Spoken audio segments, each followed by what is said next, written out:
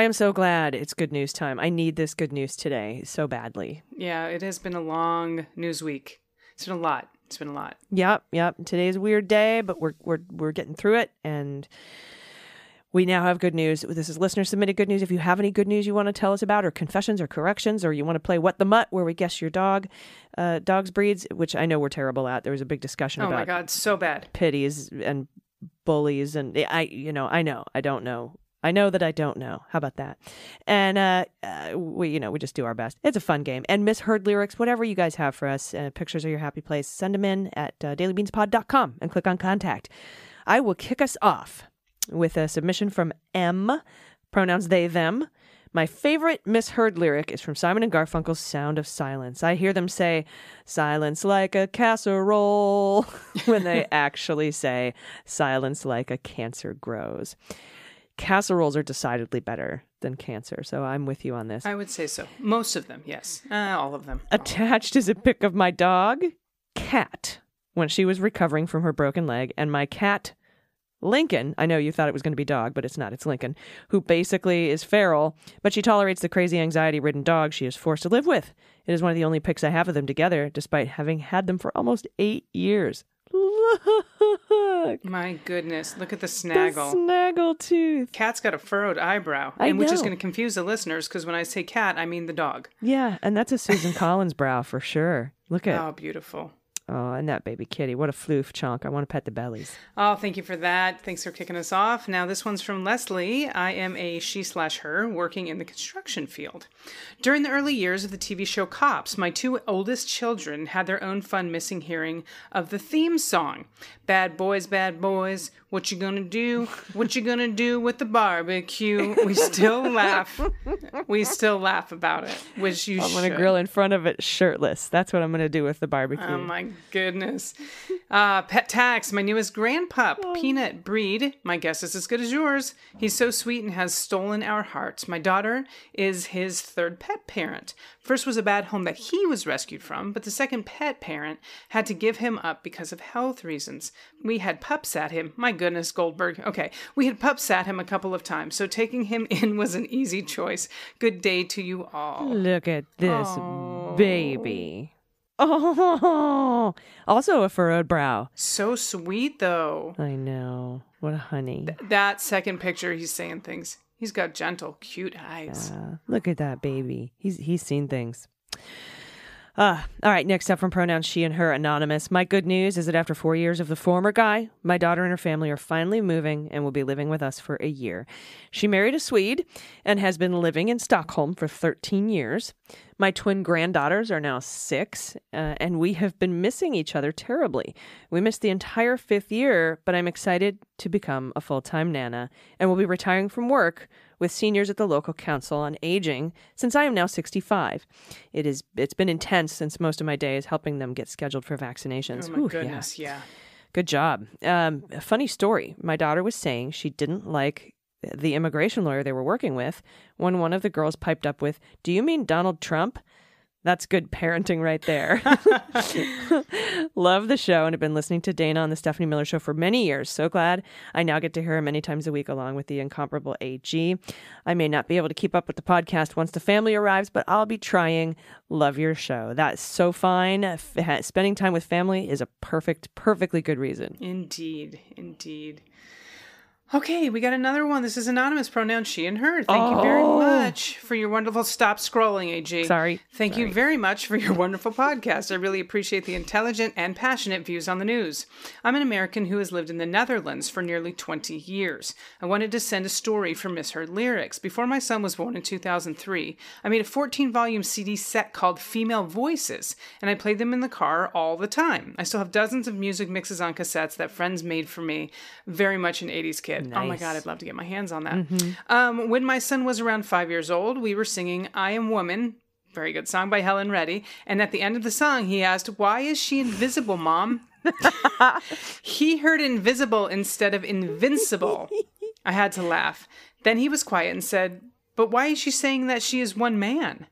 He heard one man instead of woman. It's visible one man. So... Yep. So he was corrected, but it made me wonder what little boys and what about little boys and the things they hear.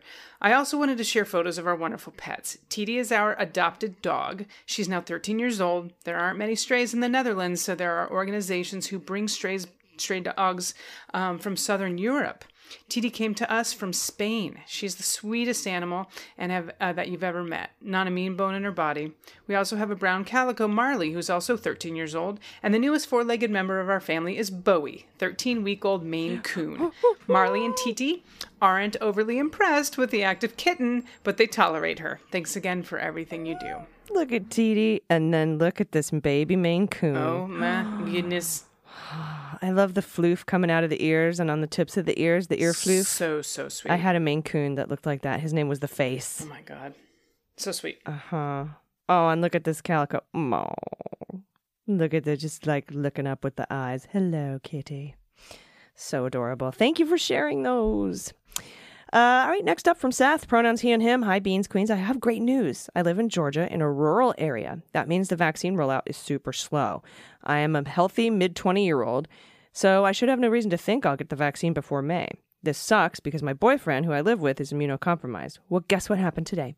My work has allowed me to know my local clinic staff pretty well. Today, they had some extra vaccine that they had to put in an arm, and they thought of me. I still have to go back for my second dose, but I'm elated to not have to worry so much about killing my SO every time I walk out the door.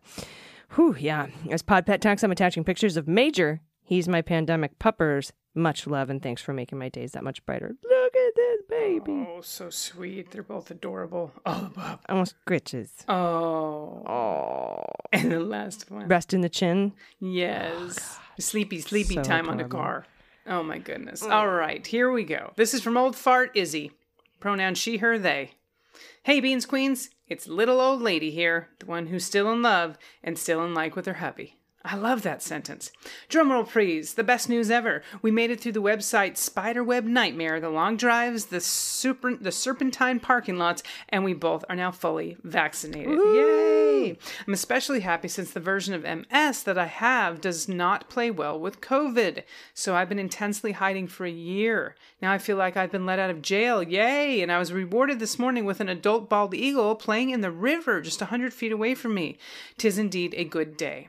Thanks for making the inside part of this past year's journey so much better than tolerable. Listening to AG, Dana, and Amy just makes me giggle through the nonsense the world has wrought.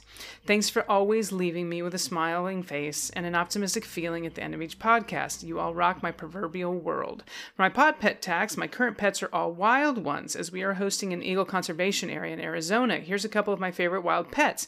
Wild burrow babies. Oh my God. Oh my God. Look who didn't scroll ahead of time. Oh my God. Is it a donkey? It's a furry donkey, right? It's a burrow. Yeah. Look at this fuzzy. Oh my goodness. The markings on the second two, they look like drawings. Oh my God. They're so cute. Like they literally look like they've been drawn into this picture. I wonder if the babies are fluffy like that and then lose their fluff when they get older. That's their baby coat. Yeah. Oh God, they're cute. Thank you for those. Thank you for those pictures. Oh, so cute. I forget, is a burro a combination of a donkey and a horse, or is it the other way around? I think so. Okay, wait. When you mean the other way around, do you mean the combination of a horse and a donkey? Because that would be the other way around. What do you mean? No, I mean, is a horse and a burro a donkey? Oh, got it. Okay. Yeah. I know there's a horse and a burro and a donkey in there. I just don't know what direction they go. A horse and a burro sounds like it would make a donkey, but I don't know. Here, let's look it up. Okay, we have time. You guys aren't doing anything, right? What is a burro? Mules aren't burros. Is a burro and a donkey the same thing? A burro is a Spanish word for donkey. Oh. A hinny is the result of breeding between a female donkey and a male horse. Okay, now it's just getting too complicated. What have we done? Burros are members of the horse family. Originally from Africa, they were introduced to the desert southwest by the Spaniards in the 1500s. The word burro is derived from the Spanish word for burrico, meaning donkey. Okay, so a burro is a donkey. I don't know what I was talking about. There you go. Ignore me. I'd rather not. You often say very good things. Yeah, except I told everyone to put a positive coefficient for reactivity in their reactors that they're building the other day. Hey, you know what happens. Some people should not be building reactors. Yeah. And if you are building a reactor, they knew you were wrong, so they wouldn't have followed your advice anyway. Right. Yeah. That's kind of what I'm hoping. Anyway, thank you so much, everyone, for these submissions. This made my day, really, honestly. And I send anything that you have in. You have corrections or you have something you need to solve in Amy's court tomorrow. You can send that to us. Do it all at dailybeanspod.com and click on contact. And yeah, I look forward to these every day. So I appreciate your submissions. Seriously. Any final thoughts before we head out? Nope. I will miss you all this weekend, so have a fabulous weekend, and I will be back in your ears on Monday. Awesome. Everybody, until tomorrow, please take care of yourselves, take care of each other, take care of the planet, and take care of your mental health. I've been AG. And I've been DG. And them's the beans.